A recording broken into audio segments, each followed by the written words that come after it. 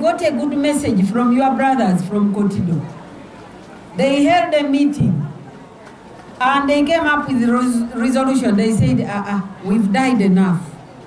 They took stock how many of their youth have died, how many widows have been left, how many orphans have been left, and they have said they want to make peace with the Dodov.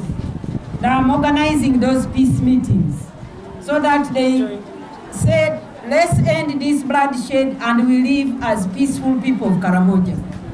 So I want to hear that also from you, the Pian, together with the Bokora, together with the, if I hear that, with the Mageniko and the Pokots, because you are the same people, we are the same people. Let's have peace, Exil.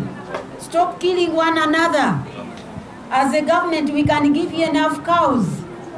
We can continue buying for you and you live in harmony as people of Karamoja, loving one another as brothers and sisters. I want to bring all of you together.